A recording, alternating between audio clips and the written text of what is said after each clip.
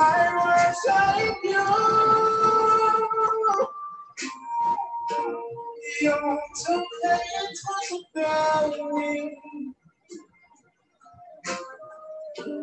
You're too late to disappoint me. You've proven yourself in Hello, everybody. How are we doing today? I'm sure we're doing great. I know we're doing great, right? How was the week been? I'm sure it was blessed. And I know this new week is going to be blessed as well. We give God all the glory and all the praise. So did any of you have an encounter? Because I remember saying that this week we're going to have an encounter.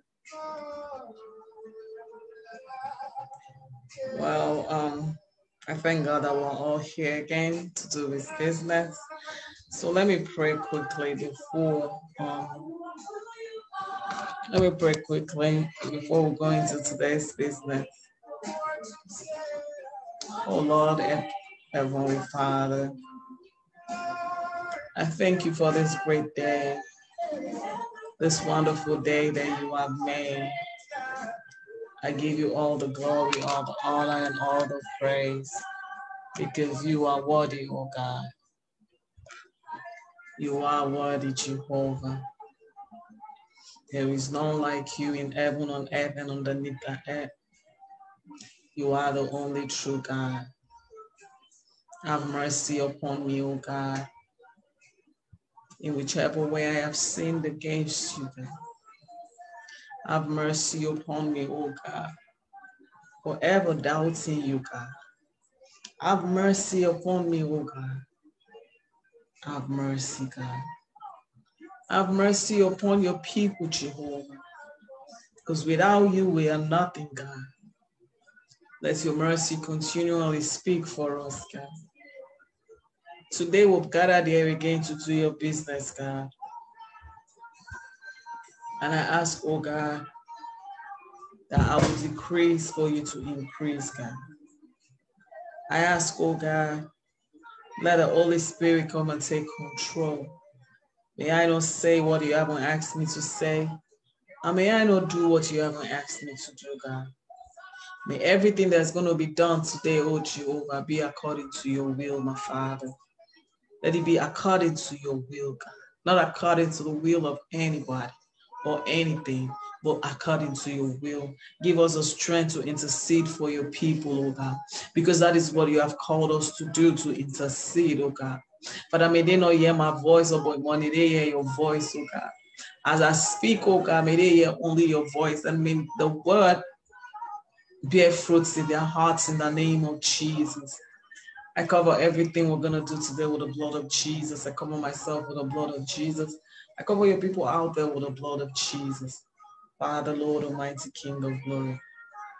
May everything we're going to do today be acceptable unto you, O God. In Yeshua's most powerful name I pray. Amen. Amen and amen and amen. Thank you, everybody. Sorry. Woo. So, Jesus. Okay. Today I'm going to be talking, I'll just go quickly into the word and then we'll pray. Okay. I'm a little, I don't know what's the word to use. I don't know the words to use, but I'm feeling some type of way today. I don't know. I know why, actually. I won't say I don't know why. I know why I'm feeling the way that I'm feeling, but I pray that the power of God will take control and that we'll do that which He has called us to do today. Okay. So today, what I want to talk to us about is, where are the true prophets? and what is the scripture teaching you, you know. And we're going to be looking at 2 Peter 1 verse 21. And that says, this is the New King James Version. It says, for prophecy never came by the will of man, but holy men of God spoke as they were moved by the Holy Spirit. And then we're also going to look at 2 Timothy 3:16.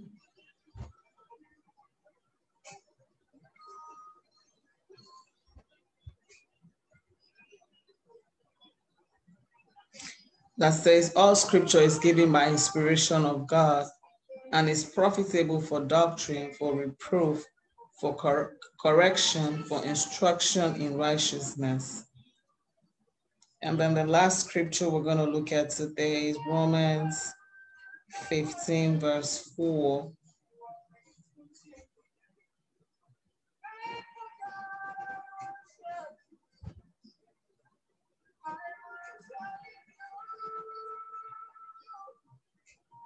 For whatever things were written before were written for our learning, that we through the patience and comfort of the scriptures might have hope.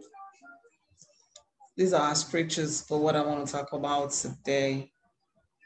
So like I said, I don't know anything, I just get this word and I come out here to give it to you because that's what the Lord has asked me to do,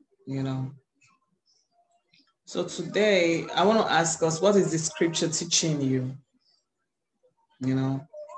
I told us that the scripture, from what I got to understand, is something, it's a manual, it's like a manual rather, for us to know God, his ways, the things that he can do, what he has done, what he's about to do and stuff like that.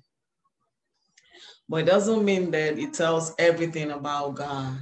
There are still more to God that is not in the scripture, in the Bible rather. So lately, I'm this kind of person that I like to pray really hard.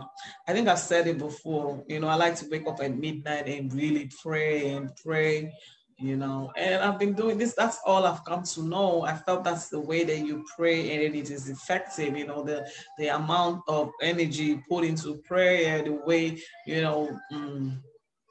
the way, I don't know, like the way you pray, like I pray really aggressively and all that when I want to pray, especially when I'm upset, or especially when I'm praying for something. And for some reason, I like to pray at midnight, So one day I've prayed and prayed and prayed, and I had the Lord whisper to me and said, it's enough. You have prayed enough. You have prayed enough, not like you shouldn't pray anymore, but this manner of prayer that you've been praying, it's enough. I just want you to be in my presence. And that's how I got to understand what it really means, having a relationship with and communicating with God, rather.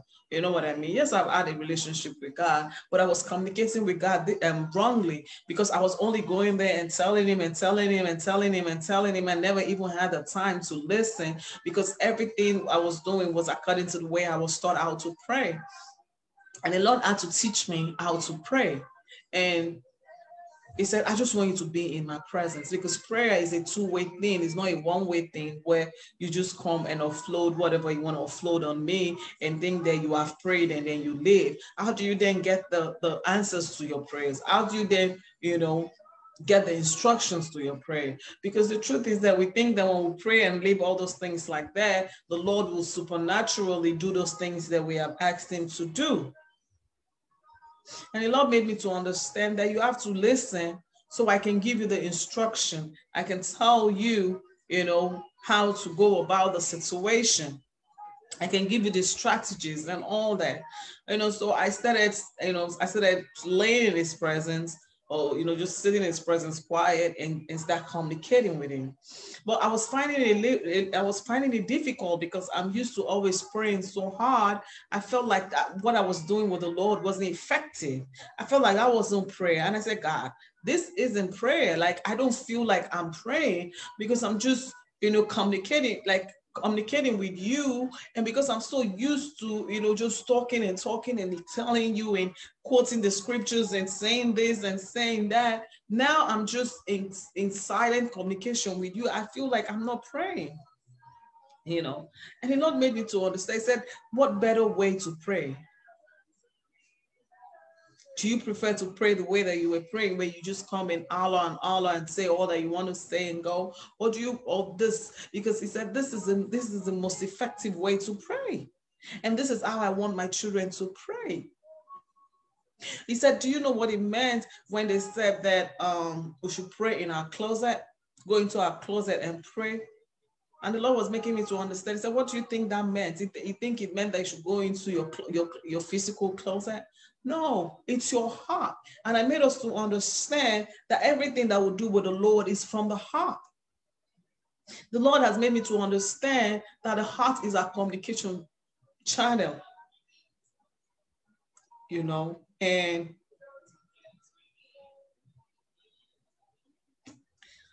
that's the only way you can. Jesus, I'm sorry. Like I said, I'm feeling some type of way today, and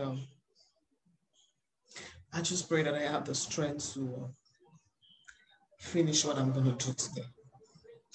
So,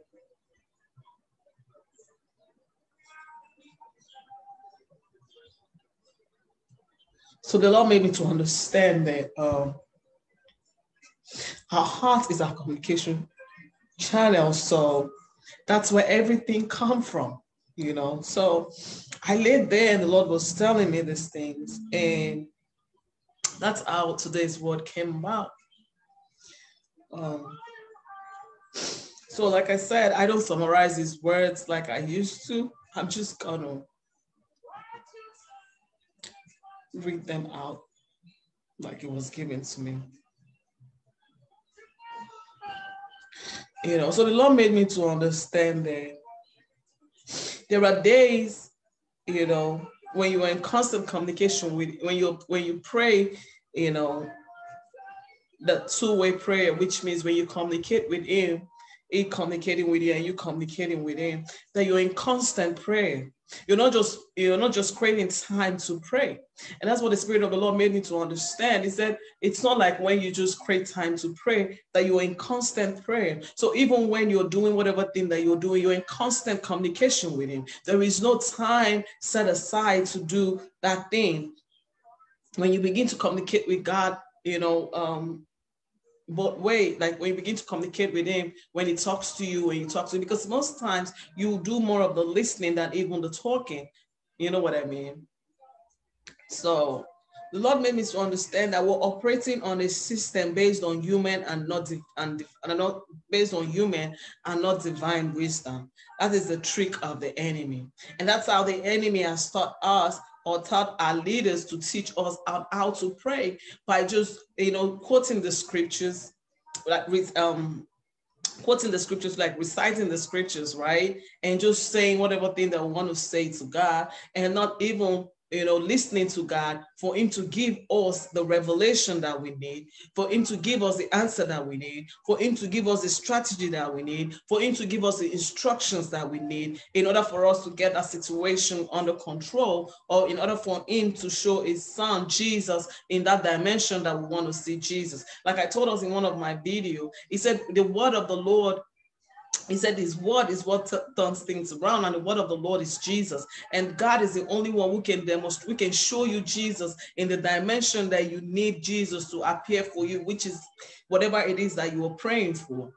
God is the only one that can show the Son in that dimension to take care of that situation, So the Lord made me to understand that reciting the words just makes us religious. And like I said in one of my videos, the Lord made me to understand that a lot of us Christians are just religious. We're not spiritual. We're just, we're operating under the spirit of religion and not under the spirit of God. The Lord made me to understand that.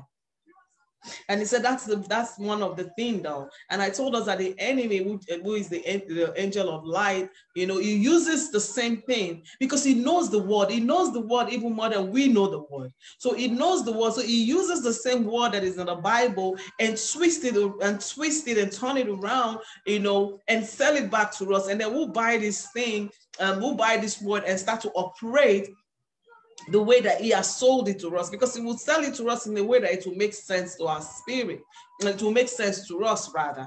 You know what I mean? And then we'll start to operate that way. And from there, we start telling people that's how to operate. That's how to operate. And that's why I keep saying, how do you know that God is the one that gave those instructions? Were you there? You know what I mean? Do you know the spirit this person is operating under when this person got the instruction? Do you know if it was the angel of light that gave this person the instruction? But God is saying that if you have a relationship with him one-on-one, he will give you the instruction because you know who you were talking to. You know who you were in communication with. So when he gives you the instruction, you know this is directly from God.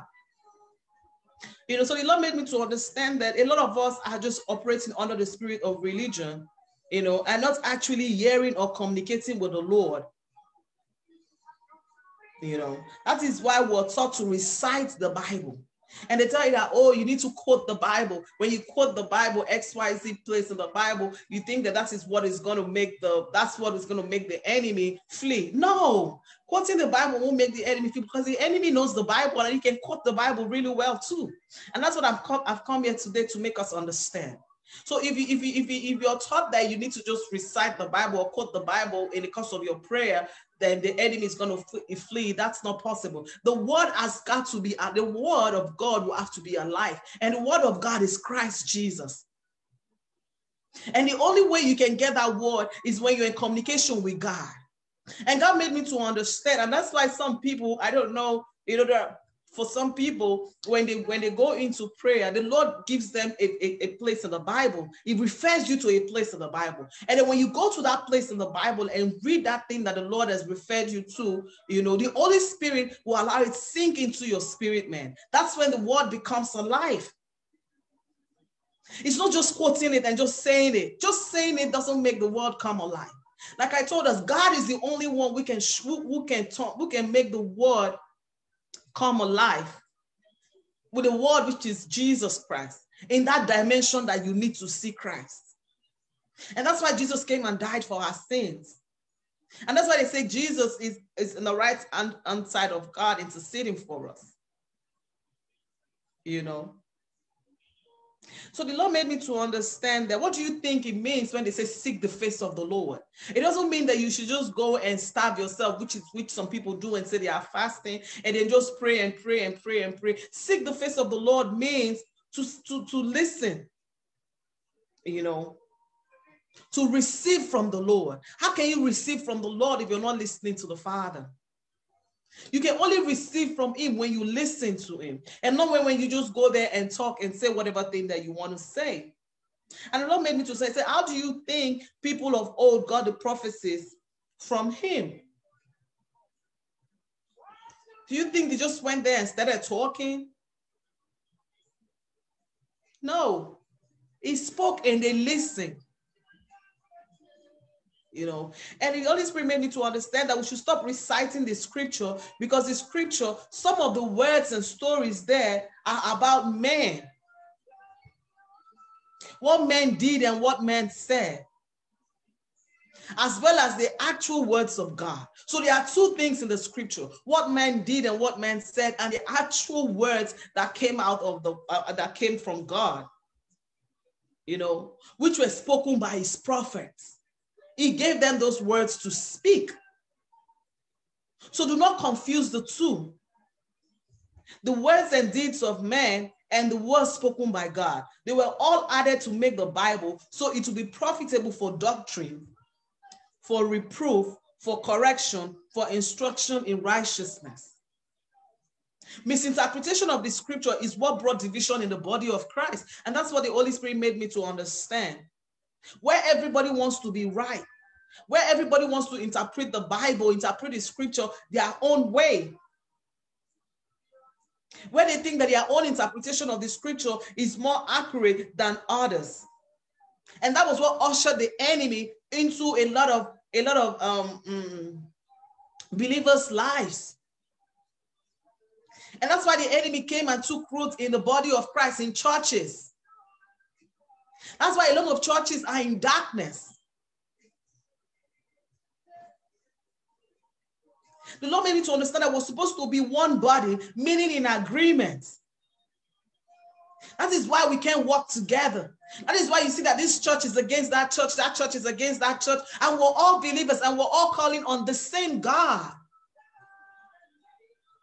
God is not an author of confusion.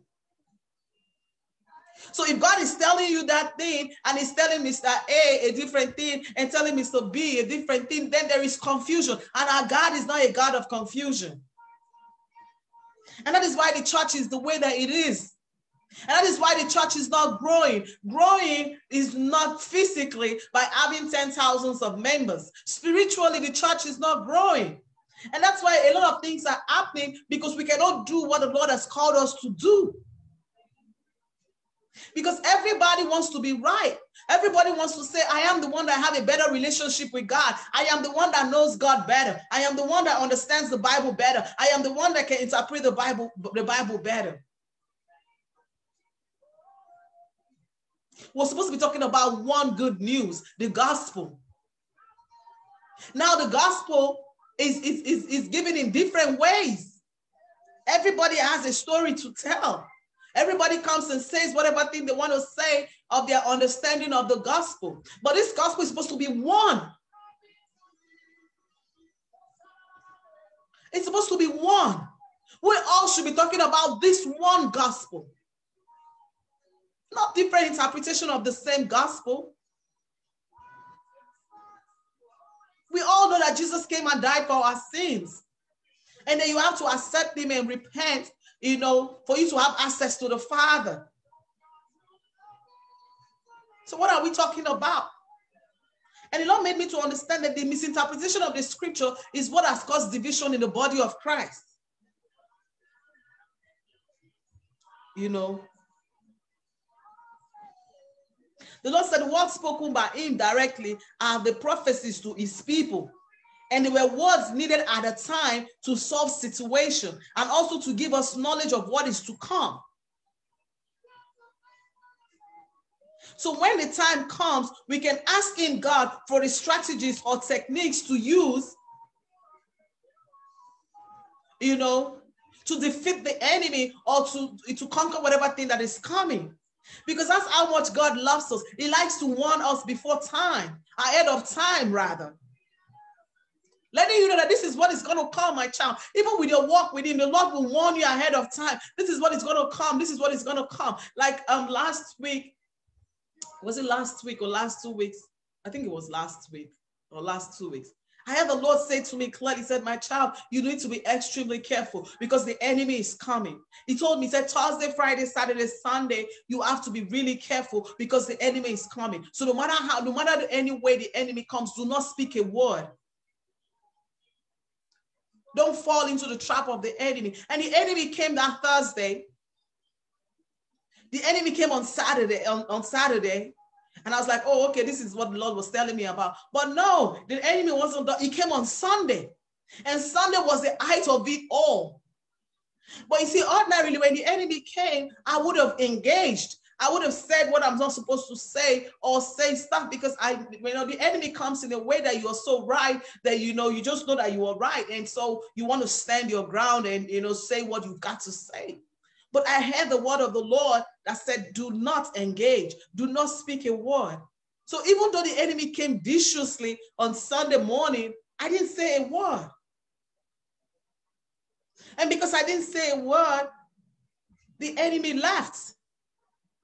But if I had engaged the enemy, if the Lord had not given me, instructions before then, warning before then, I would have engaged the enemy and it would have brought a different result.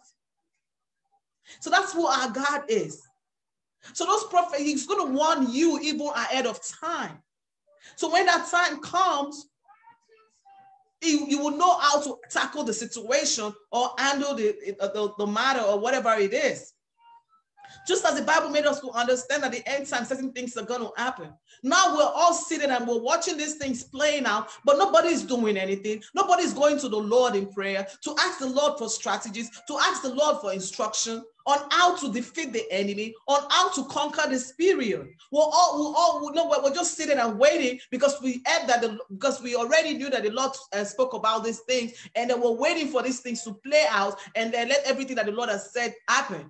But that's not what we're supposed to do. We're not supposed to fold our hands and watch. We're supposed to use that when we start to see the signs. We're supposed to be in prayer and seeking the face of the Lord, getting instructions, getting strategies on how on how to defeat the enemy or play our own part. But no, because we all have different interpretation of what the word of the Lord, what the scripture is saying. Why just sit down and fold your hands waiting for what to happen instead of seeking him to give us the strategy to handle them? How many are listening to God today? And that's what the Lord is asking us today. How many people are actually listening to him, listening to what he has to say? To get the prophecies that will change situations. To get the prophecies that will change the situations of this world, and not just for self or individual prophecies. How come most prophets these days only talk about individual prophecies? Is the Lord not concerned about the nations anymore?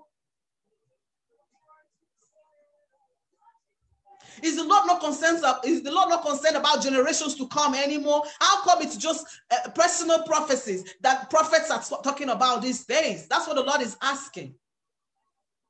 Every prophet wants to give a personal prophecy to people. Is the Lord not speaking to you anymore? Is the Lord not speaking anymore? Has he kept quiet?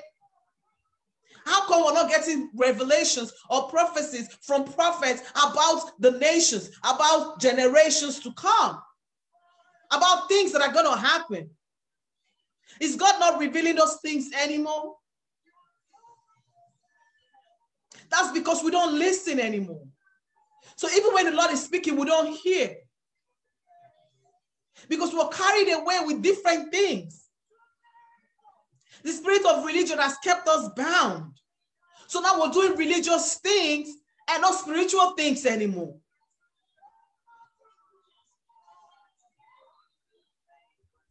Every day you have conferences. Every day you have different seminars. You have this and you have that, and you're teaching people this and you're teaching people that. How come you're not teaching people about listening to God and hearing from God?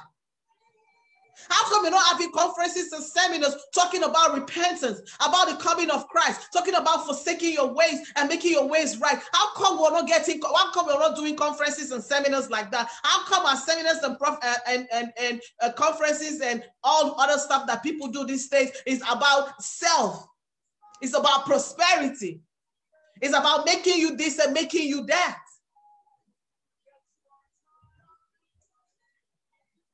How come we're not doing these conferences and seminars to win souls to God, to talk about God, to talk about the good news, to talk about what God is what God is expecting from us as a people? What God is saying in this season, what God is saying right now concerning us. How come we're not having conferences and seminars about such things? All we hear about is how to make you a prophet, how to make you make you that and make you that. Is that what the gospel is about? Why have we monetized the gospel? Everybody wants to have something, asking people to pay this and pay that and pay that and pay that and pay that. And it's not like you're even asking them to pay, so you will tell them about God and tell them about the importance of making their ways right and looking unto God and seeking after God and chasing after God. You take all these monies from people to teach them unnecessary things. Meanwhile, the core thing that is going to save the person, you're not telling them about those things. You're not talking about the important thing, which is making their ways right and looking unto God and holding on to God and chasing after God with everything that they have. How come that is no longer important? Is that not what the good news is? Is that not what the gospel is? What did the Lord ask us to go out there and talk about? The gospel of Jesus Christ. How come we're not talking about that anymore? And even when people want to talk about it, they talk about it so what's the word to use? So lightly.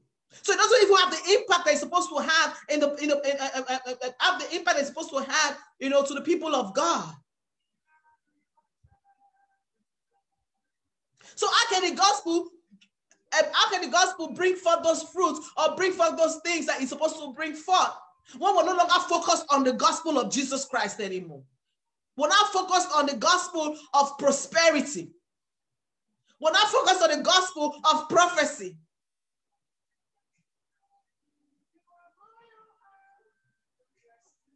Everybody wants to give prophecy. Everybody wants to prophesy. What are you prophesying about? What are you talking about? Are you talking about what the Lord is saying right now concerning his people? Concerning the nations, concerning generations to come? How come you're only giving prophecies to individuals? Oh, God is going to do this for you. Oh, God is going to do that for you. I hear the Lord say he's going to do this. I hear the Lord say he's going to do that. How come you're not giving them prophecies about the Lord saying to them, make your ways right and turn away from sin? How come you're not giving them such prophecies? How come all the prophecies is about money, money, money, money, prosperity, prosperity, prosperity? Oh, God said he's going to do this. Oh, God said he's going to do that. Is that all God is saying to you? So where are the true prophets? That's what the Lord is asking. Where are those prophets that he has called that can really hear him? How come they are not hearing what he's saying in this season? How come they are not out there speaking what he's saying?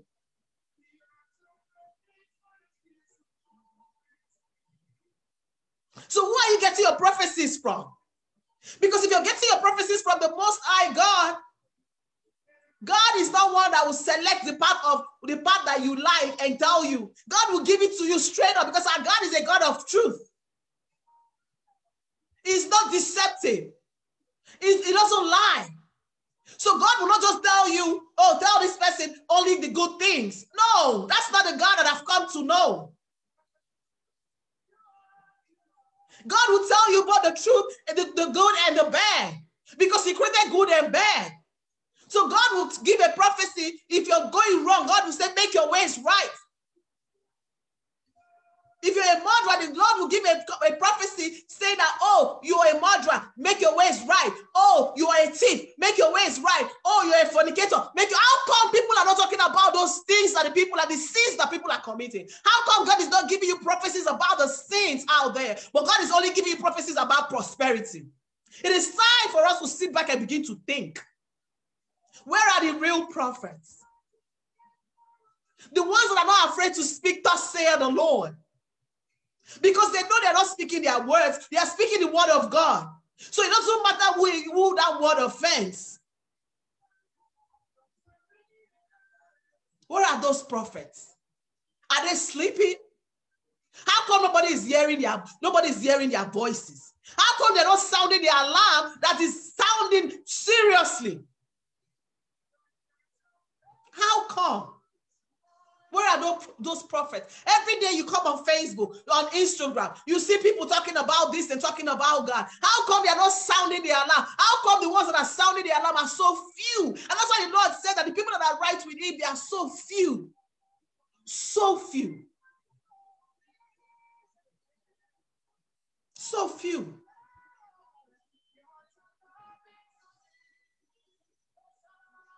Reciting the Bible doesn't change the situation. It is a word given to you when you're in communication that does the miracle. And that's what the Lord wants us to understand. Don't come and say, oh, Isaiah this and that said this and that and that. Oh, Matthew this and that said this and that and that. And expect that is what will that is what will give you the miracle. That is what will chase the enemy. I'm telling you today that the devil himself knows the scripture more than you do. So you reciting the scripture without the scripture coming alive, it doesn't work. It doesn't work.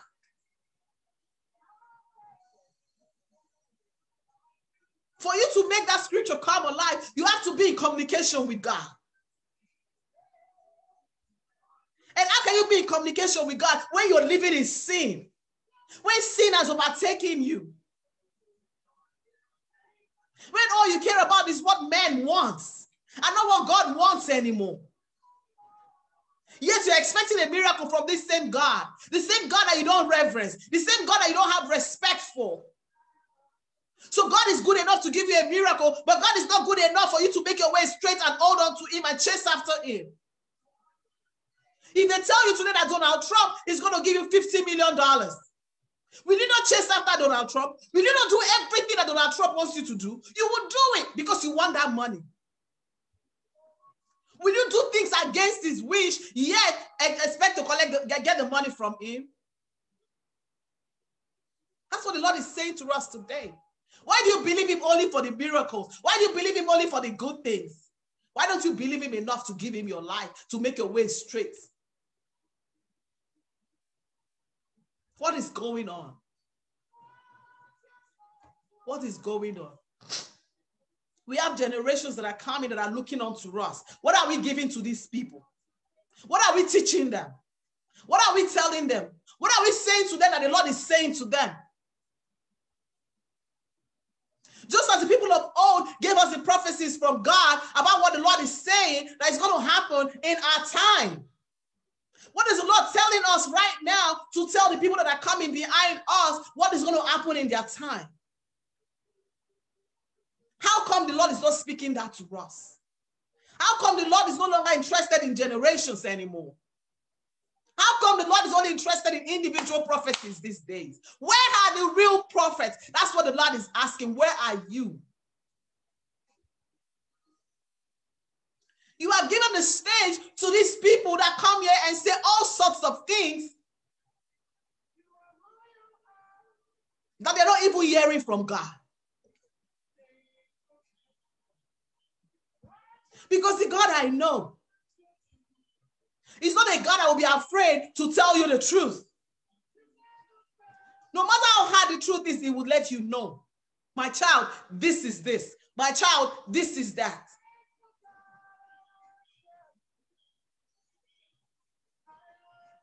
You know?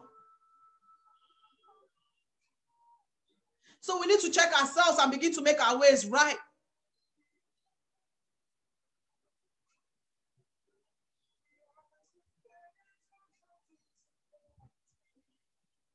The words and deeds of men in the scripture are the words of men unto God in their situation or circumstances.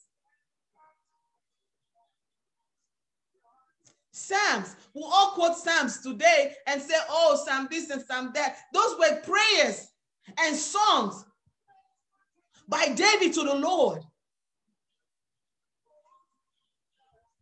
David was a man like you and I. He was human, rather, like you and I.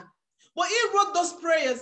He sang those songs unto the Lord that we'll all keep talking about today. What are you writing to the Lord? What are you singing unto the Lord today? What are you praying unto the Lord today? That people, that generations to come will remember and say, oh, this was what Ceci prayed about, or this was what Ceci sang about to the Lord. That changed Ceci's situation, or that changed Ceci's circumstances. Why don't you sing unto the Lord with your own words or dance naked? David danced naked unto the Lord. And people thought he was crazy. No, he wasn't crazy. But that was how much he reverenced the Lord. That was how much he loved the Lord. And today, you want to receive the blessings of David, but you're not willing to do the things that David did unto the Lord. How